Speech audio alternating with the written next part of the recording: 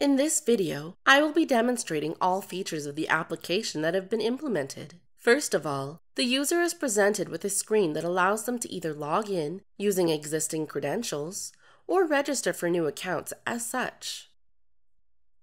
I will first demonstrate logging in with an existing account. The credentials here are shown, entered, and then the Sign In button is pressed.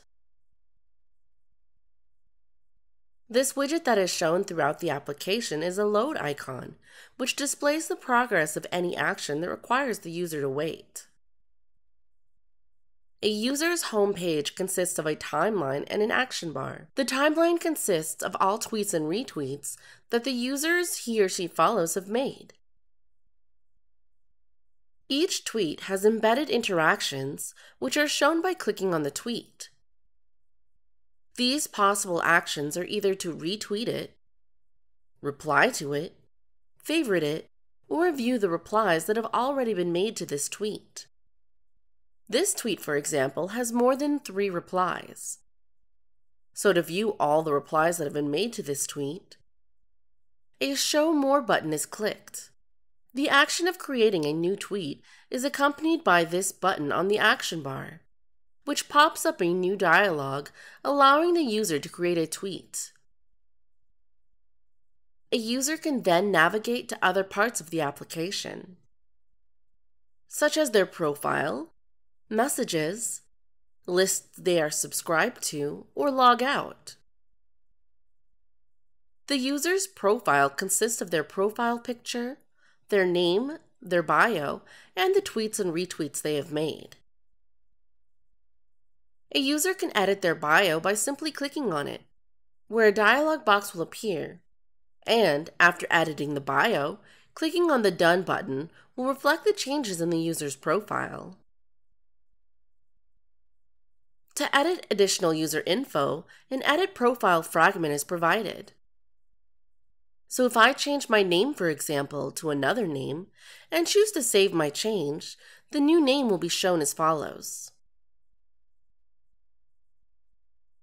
And if I refresh my timeline, the changes will be reflected as well.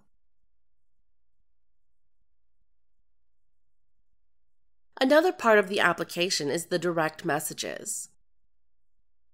The direct messages activities shows all messages exchanged between other users. Each item in this list shows the last message sent or received. Clicking on an item shows the full conversation. Each message shows a timestamp next to it. I can send a new message as follows.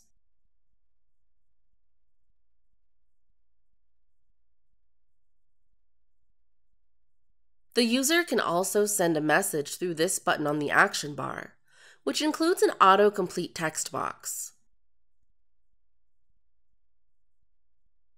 which is filtered by the user's followers. So if I type any letter, it will show me the people that follow me and allow me to choose one to send a message to.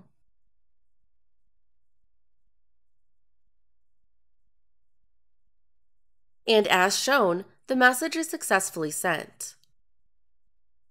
Finally, a user can view the list they are subscribed to, where each list shows a timeline of tweets and retweets.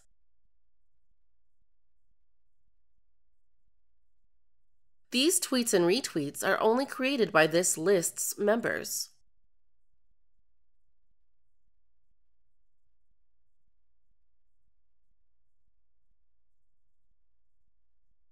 These have been all the main actions supported by this application. Thank you for watching.